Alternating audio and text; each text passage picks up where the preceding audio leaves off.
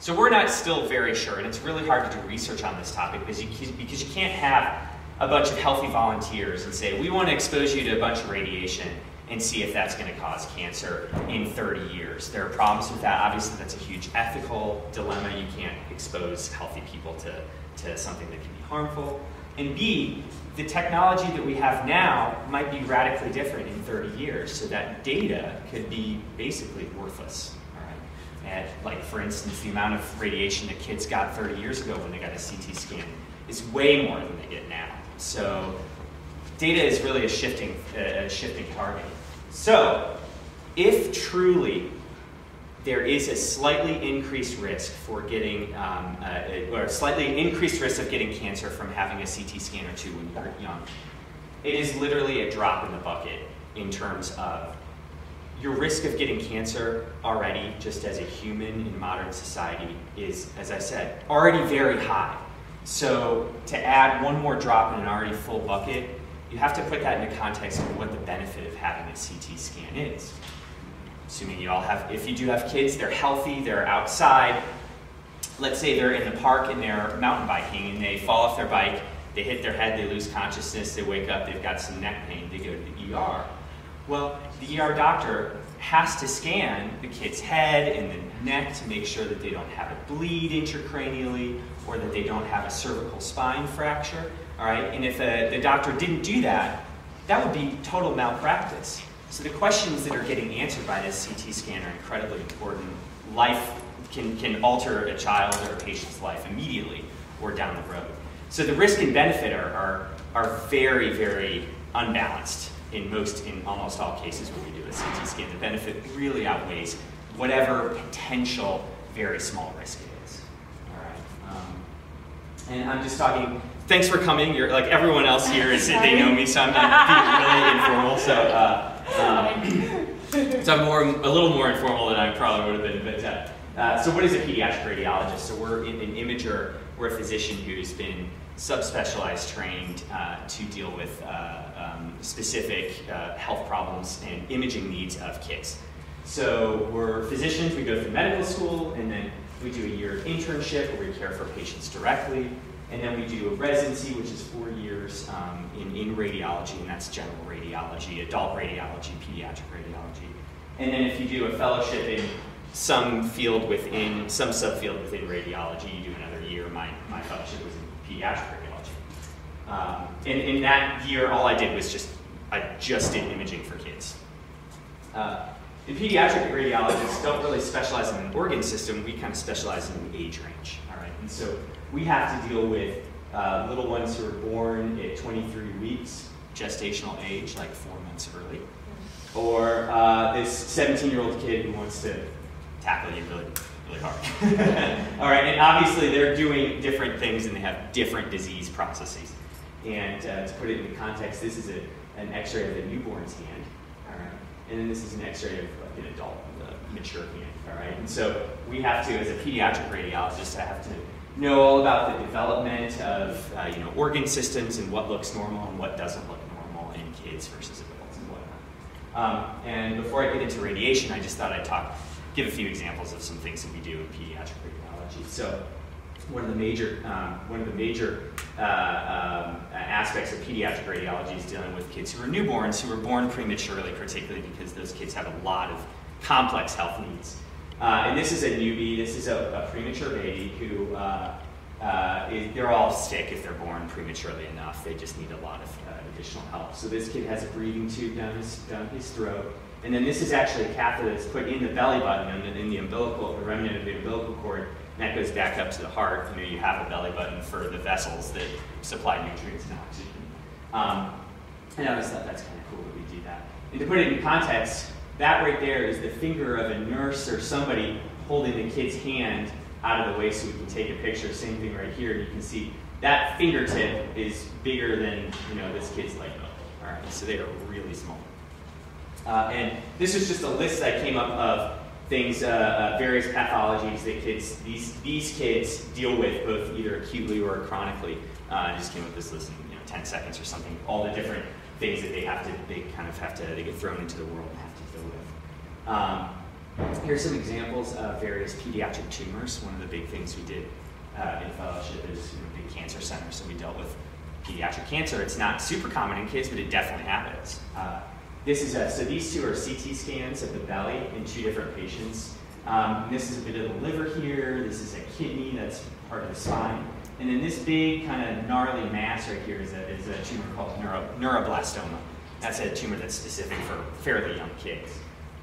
This is also a tumor that's specific for fairly young kids too. It's a tumor growing out of this kidney here, and it's called a Wilms tumor. Adults don't get this, only really little kids do.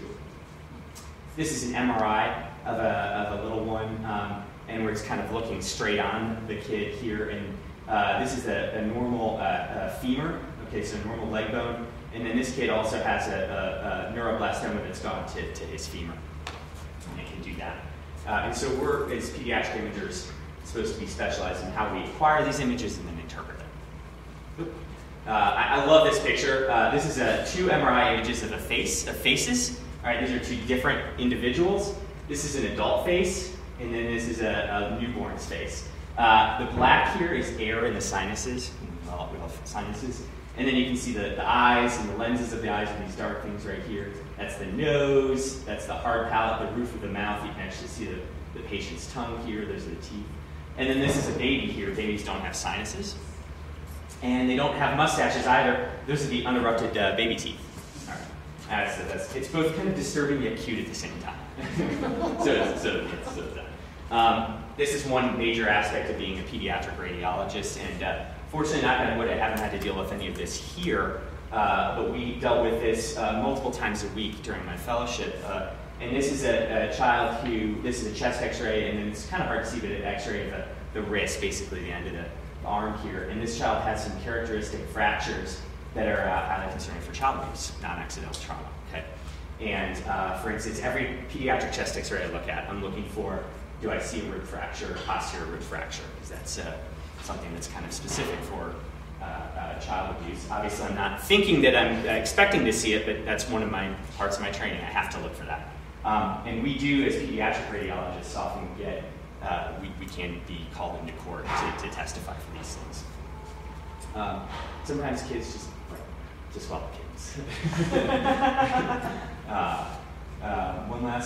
One or two more examples is kind of, this is a surgical emergency in a little one and a newborn. Newborn shows up who's kind of throwing up this really, really apple green stuff.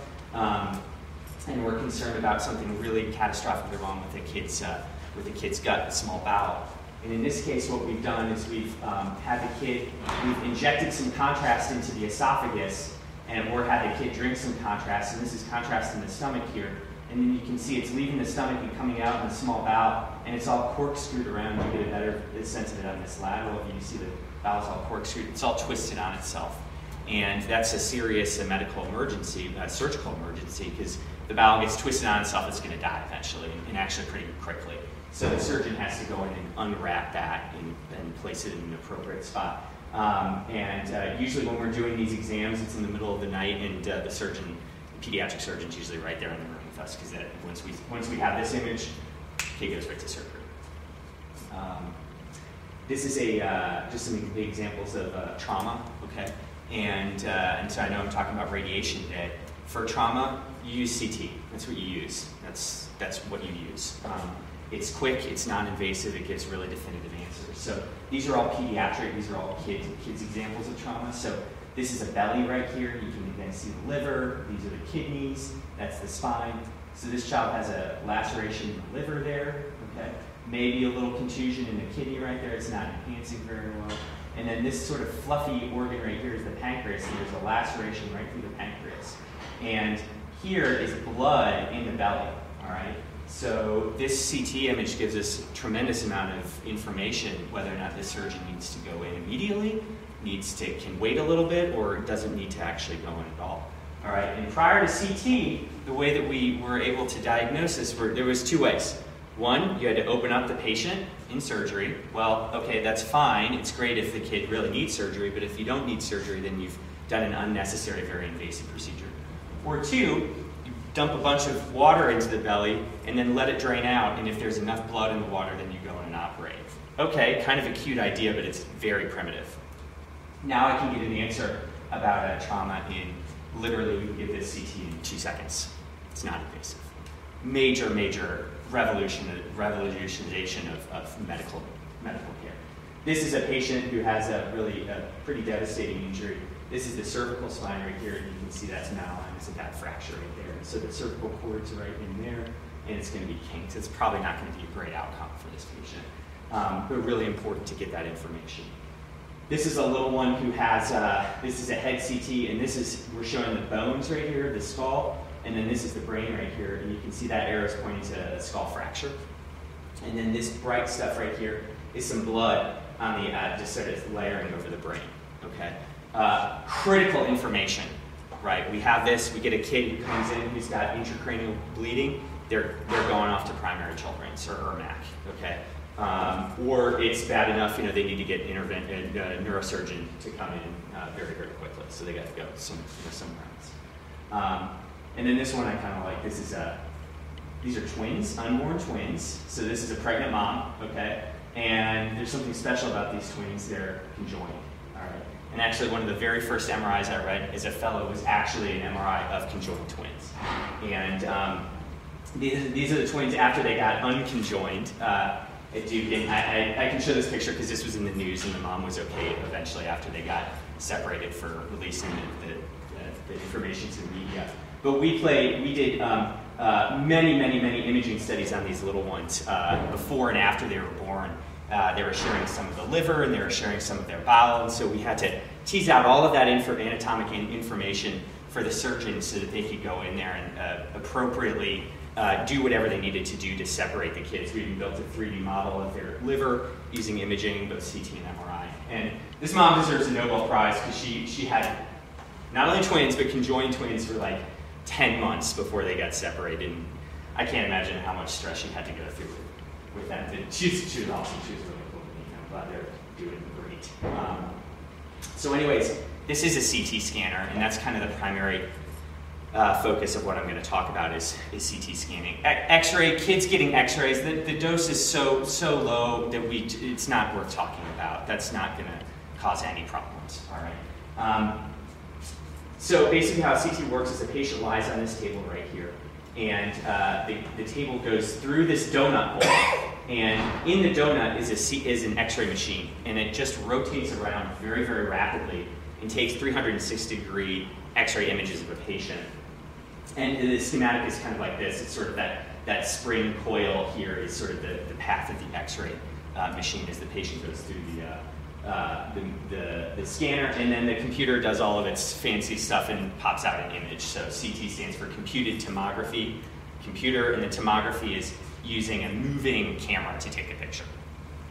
All right. This is the very first clinical CT examination ever performed in 1971 in London, or in England, I should say. And it was for a woman who they suspected had a brain tumor. And actually, you can see it. It's very subtle here, but this dark thing right here in the frontal, one of the frontal lobes, the right frontal lobe, there is the tumor. All right. This took 5 minutes to obtain, and I bet the radiation exposure was enormous, actually. Now we can do so many cool things with CT. So this is a CT scan of the chest, sort of looking straight on. And what we're able to do is cut away the ribs. You can see the ribs here cut away. We can cut out the lungs, and these are all the vessels in the lungs. All right. We can cut out part of the heart too, and look at them and interpret them. Beautiful image. This took a second or two to obtain, non-invasively. So to use an example, before CT scans, if we needed to do imaging, neurologic imaging of a patient, we had basically two options, aside from actually operating. One would be to stick a needle in the carotid artery and shoot contrast through the carotid artery, take images of the blood vessels, and see if the blood vessels were displaced by a tumor or if they were abnormal due to some other disease. Okay, that's very invasive. It's kind of dangerous to stick a needle in the carotid artery. That's a big deal. The other option was to drain all of the fluid out around the brain and the spinal cord with a lumbar puncture, fill that with air, and then take a bunch of X-ray images. That took a long time. It was incredibly painful. That's also dangerous. Nowadays, we can do a CT scan in of the head in literally a second or two and get the information we need. It's non-invasive, it's quick, it's so much more beneficial than what we had before.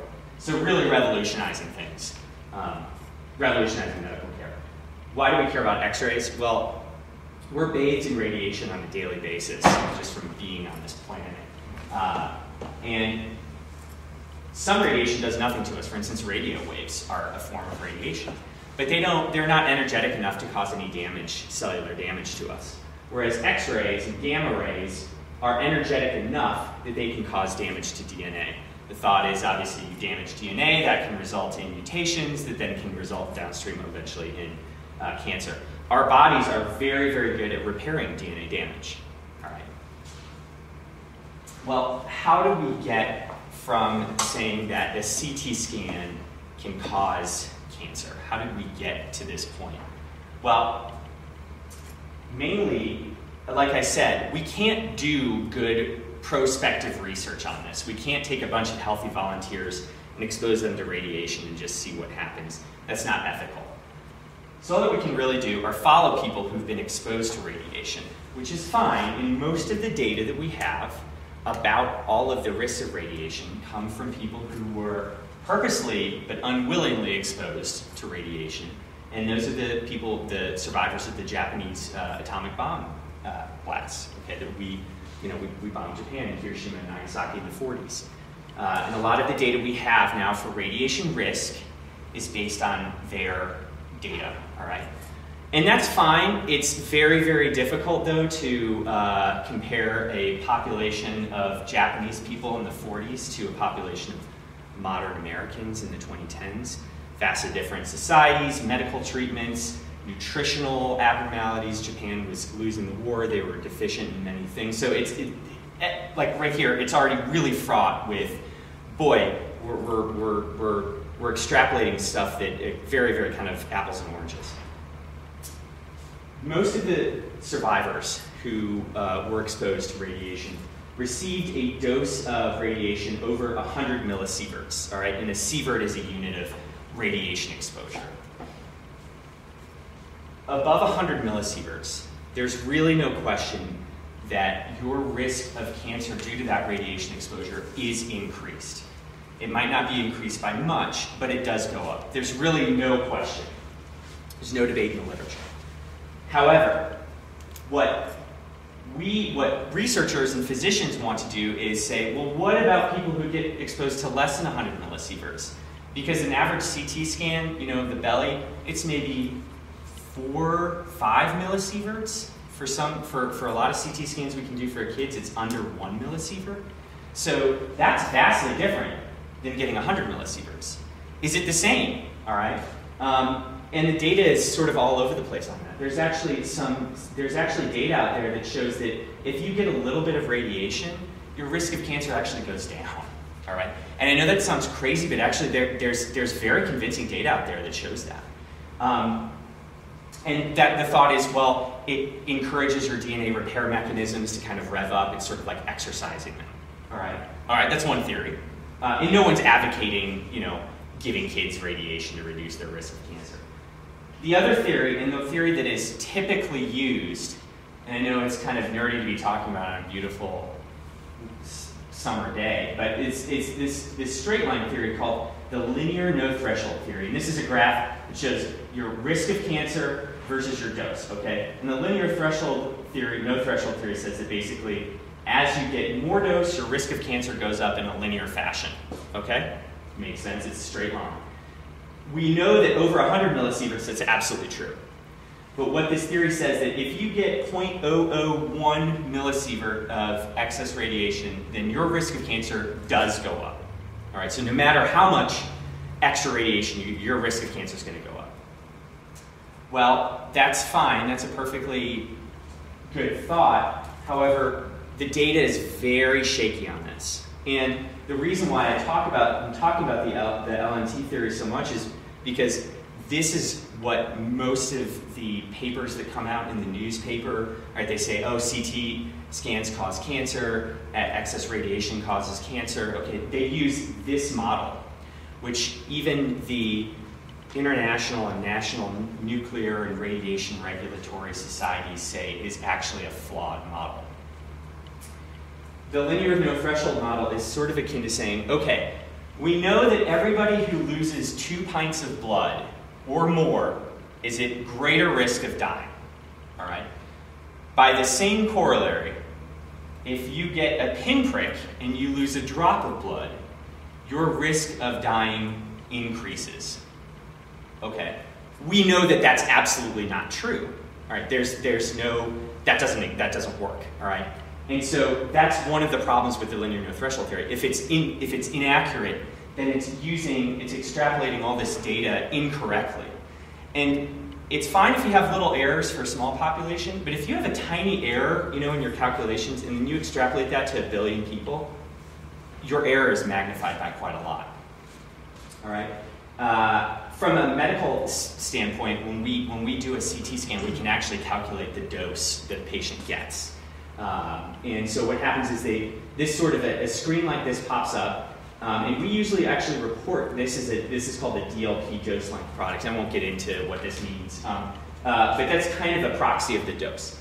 And this patient was an adult, I know that, and they had a CT scan of the abdomen and pelvis. So what I can do if I want to calculate their sievert dose, I can take the dose length product and then go to a chart that has a conversion factor for abdomen, pelvis, adult.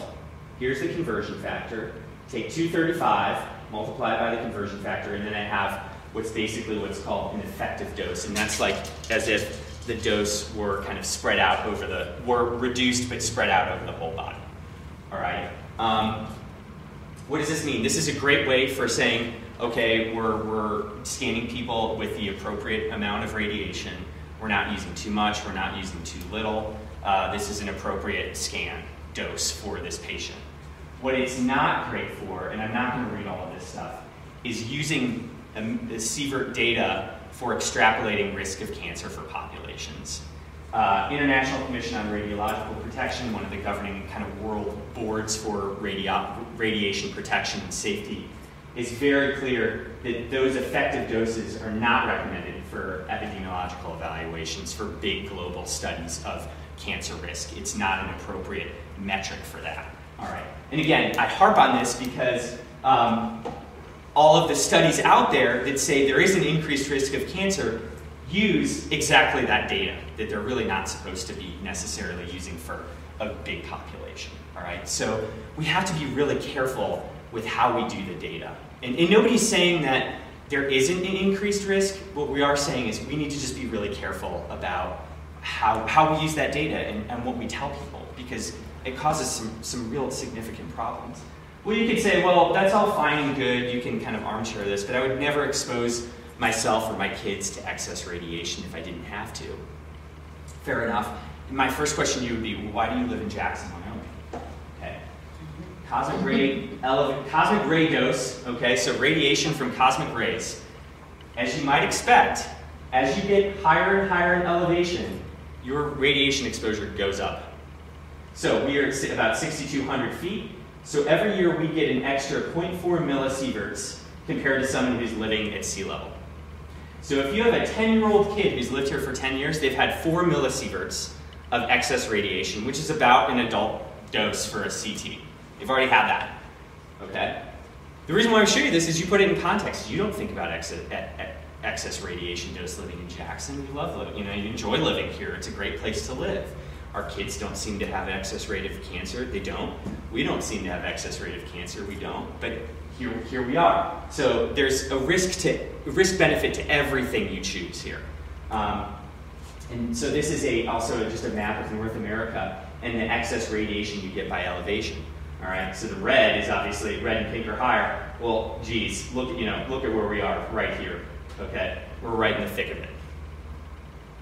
One of the other major sources of radiation that we receive every day that we don't think about is radon. So this is sort of a pie chart of how somebody in a year, what their breakdown of radiation exposure is. Yes, medical imaging is quite a lot, but radon is sort of the aqua color here, is also quite a lot. Radon is a uranium breakdown product, and if you live or work in a concrete or a cement building, or any building that has material that has been exposed to uranium, you're going to get exposed to radon. These are the uranium recovery sites in the western United States. Look at where we are. look at the number here just in Wyoming. All right. So we do get excess uranium exposure here. Again, living in Teton County and Wyoming. Okay, fine. We don't really think about that. As a matter of fact, here's CDC 2013 cancer rates by state. All right. Wyoming is in the lowest cohort. We're not getting any excess radiation. Well, right then and there, you could say, well, wait, that doesn't jive with the linear no threshold theory as well, right? We should be having more cancer rate, okay? But it doesn't seem to work. I'm not saying that it's wrong. I'm just saying we are exposed to radiation in a lot of different ways that we don't even think about and consider. And it's important to have that in context when you or your child comes in and has an exam, a scan, that exposes you to some radiation. All right, and then this is the problem. So the paper comes out and says, oh, the risk of getting a CT, of having your cancer go up by a CT scan is real. This'll, you need to think about your kids having CT scans and whatnot. The problem is these studies never talk about the benefits of having a CT scan, and they rarely talk about, well, what is the actual risk increase? And all of the data, again, shows that it's either zero or such a small amount that compared to living in Jackson for 10 years, maybe you need to put that into context, all right? And this is terrible. This is New York Times right here. You got a doctor who looks like, Dr. Evil, who's about to radiate you and kill you, okay? That sticks, this imagery sticks with people. It's to the point that they say, I don't actually want my child to have a CT scan or whatnot, when actually, that's actually by absolutely the thing that they should have. All right. And so these things do more harm than good. So what can we do in medical imaging as professionals about radiation dose? Well, actually, pediatric radiologists were very much at the forefront of reducing dose to both kids and adults in CT scans. 20, 30 years ago, it was sort of one size fits all. Kid comes in, gets a CT scan, an adult comes in, gets a CT scan. They basically get the same radiation dose. Well, as a physician, when I order a CT scan or when I recommend a CT scan, it's like I'm prescribing a dose of radiation to a patient, and that radiation is like a dose of medicine. I would never give a baby the same amount of Tylenol that I would give an adult, all right? And pediatric radiologists and now adult radiologists have all worked very hard in the past 10 years to say, what we need to be doing is just giving the appropriate amount of dose. Not too much, but also not too little, because a CT scan that's too low of a dose is actually a high dose scan, because then you've got to do another scan. All right. So anyways, these are kids' age ranges 0 to 16, and 2001, 2006, the MA is 2 current that we use. So for X-rays, so X-rays are electronic products, and everything electronic uses current and voltage, and so those are some parameters for dose. You decrease the 2 current, you decrease the dose. Well, we've had some pretty significant dose decreases between 2001 and 2006, and I'll tell you those doses have gotten lower in the intervening 10 years too. All right. One of the major pushes to decrease dose is this program that's run by the Society of Pediatric Radiology, and it's called image shelling. And what it basically is getting radiologists and radiation technologists to do is to say, does this child need a CT scan? Is there something else that they could get, like an ultrasound or an MRI? And if they do need a CT scan, are they getting an appropriate dose? Like I said, a 10-kilogram baby doesn't need a CT scan with as much dose as a 400-pound person. In the vein of not one size fits all, right? This little girl is not going to be helped by that life preserver. Okay. This program was founded and championed by my mentor at Duke, pediatric radiologist Don Frush, who really has made his career on pediatric dose reduction. He's kind of an international expert in this, and he's just been a great mentor to work with. And so, for instance, here are 2 CT scans. This is of an infant And then this is of a non-infant. And this infant here has a bad pneumonia in the lung right here. It's pushing the heart away. All right, and this is a tiny little baby. The dose that we need to get for this kid is way less than the dose for this person. And this person, what Don used to say, I really liked it, it was elevated body mass index not due to musculature, okay? Which is a polite way of saying an overweight person. This is all fat right here, okay? So this is a big person, and you can imagine to get through all that tissue, you gotta jack up the dose. But you don't need to do that for this kid. And so what are some things that we can do from a technical perspective to reduce this CT dose? Well, as I said, for the MA, the tube current, we can reduce the tube current. And this is a head CT that was done 170 MA, and then this was done almost half the dose. And it's a little grainier, you know, but it's still perfectly good. So yeah, we reduce the dose. As a matter of fact, when a kid comes in who needs a CT scan, we measure how much they weigh, and then we have weight-based protocols for whatever body part they're getting scanned, and on our scanner, then they get that scan, and it's much less dose than we would use for an adult. That is a real benefit to having modern scanning. Our technology has just made leaps and bounds in terms of being able to extract more and more information from less and less data. So this is a person who got one scan, and this is an adult. And the scan was then, we applied software to the scan to try to clean up the images. This FBP is an old type of software to clean up the image. It's called filtered back projection. You can see this is a very grainy image. It would not be diagnostic quality. This would not be an appropriate image to use to diagnose anything.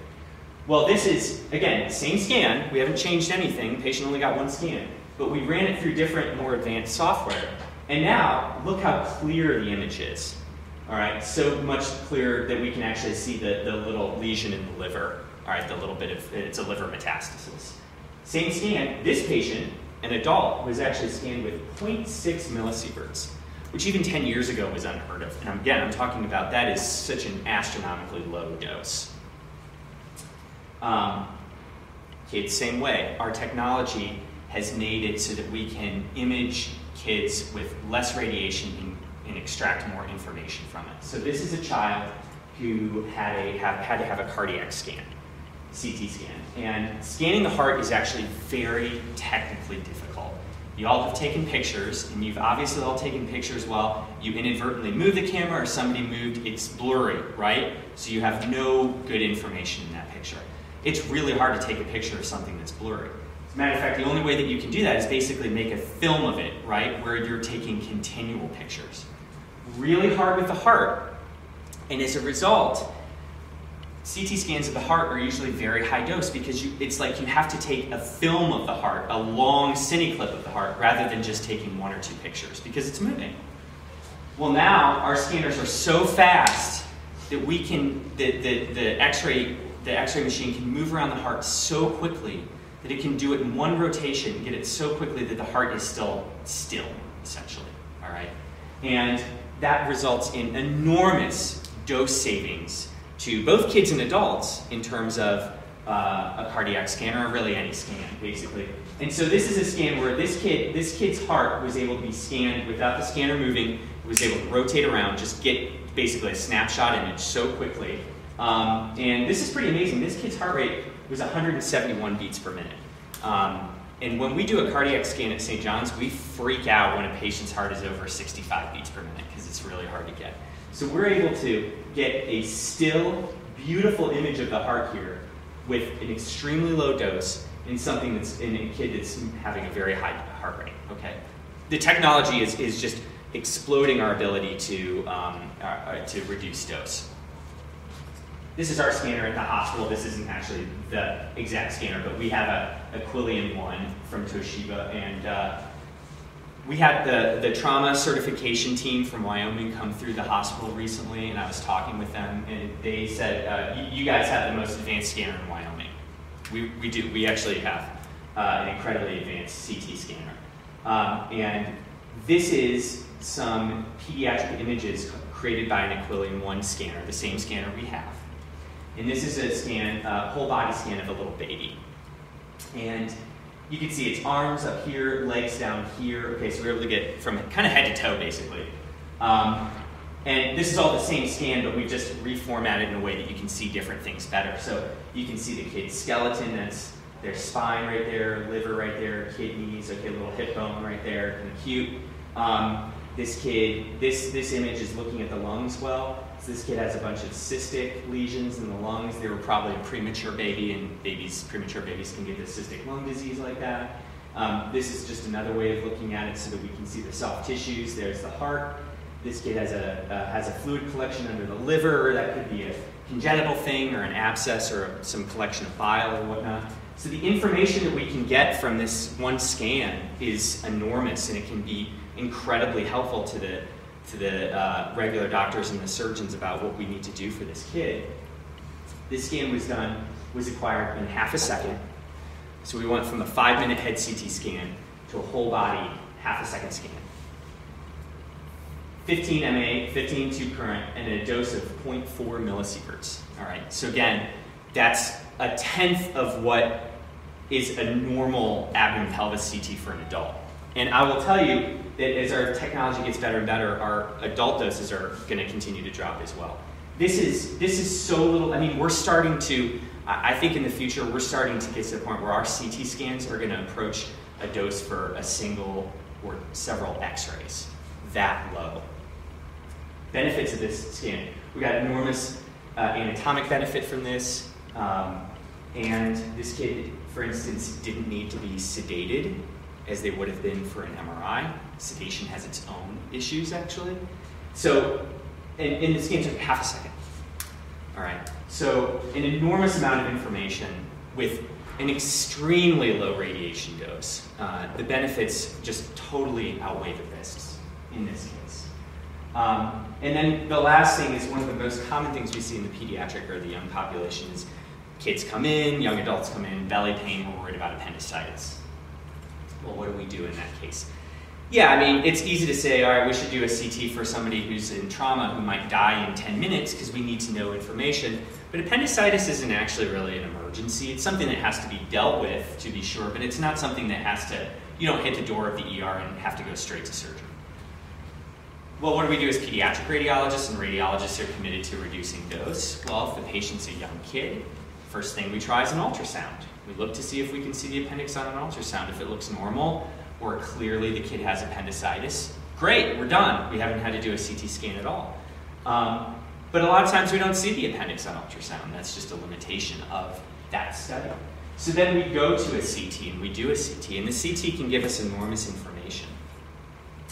Before the era of CTs, surgeons were happy to have a 10% negative appendectomy rate. That means that 1 out of 10 patients they brought to the OR to take their appendix out, they were completely wrong, and it wasn't the appendix that was the problem. Why were they happy about that? Because you don't want to miss appendicitis. The appendix can rupture and cause a big abscess in the belly, and then you've got some real serious problems. So surgeons were happy to kind of over-operate for appendicitis. Well, now in the era of CT scanning, they don't want to do that at all. They never want to open up a belly. That putting a patient under, putting them through a surgery that they don't need has significant drawbacks as well. And we can tell so much from a CT about what's going on with the appendix. We could say, hey, yeah, you know what? The kid has appendicitis, but it's perforated, and there's actually a big abscess.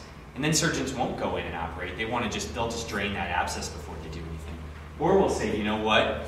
This isn't appendicitis at all. It's a tumor, or it's an infected other part of bowel, in which case the surgeons might say, whoa, we need to totally change our plan, or we don't need to operate at all. We need to give this patient medicine or something like that.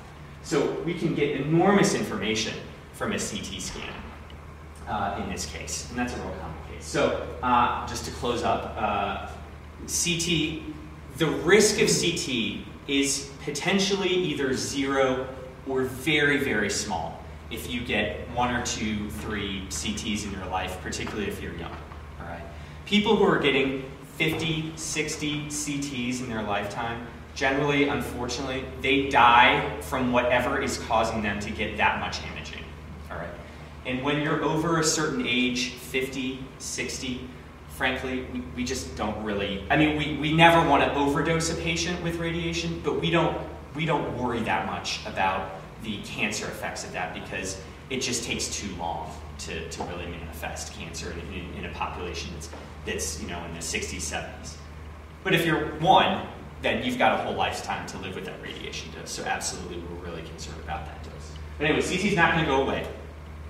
CT will continue to be used, but used judiciously. Actually, the rates of CT utilization for kids peaked probably about maybe 10 years ago, and they've come down a little bit. So a lot of the data that came out and all the kind of the hoopla about the cancer risk did cause utilization rates to go down. And as a pediatric imager, I think that's great. We should not do a CT if we can do an ultrasound. We should not do a CT if we can do an MRI. But that's not to say that an ultrasound or an MRI is always the best test. Sometimes CT is absolutely the best test, and there's no question. Sometimes we have to do all 3.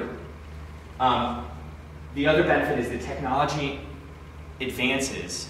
We're going to be able to do lower and lower dose CTs and get more and more information from that. So again, like as I said, if we did a study where we watched people for 30 years who got, see if they had cancer, by the end of 30 years the technology is different. Well, it is different. 10 years ago, we were using different technology than we are now. So we're using less dose, getting more information from that. So I just want you to, if you do go in the hospital, if you do yourself have to have a scan, you have a child who has to have a scan, by and large, the question that it's answering is far more important than whatever tiny risk it is for increased risk of cancer. And I hope that this talk kind of puts things into context of like, well, yeah, you've chosen to live in Jackson. You've chosen to give yourself voluntarily extra radiation, but you don't think about that risk. You think about the benefits because for you, the benefits outweigh the risks. And that's very much the case for CT as well.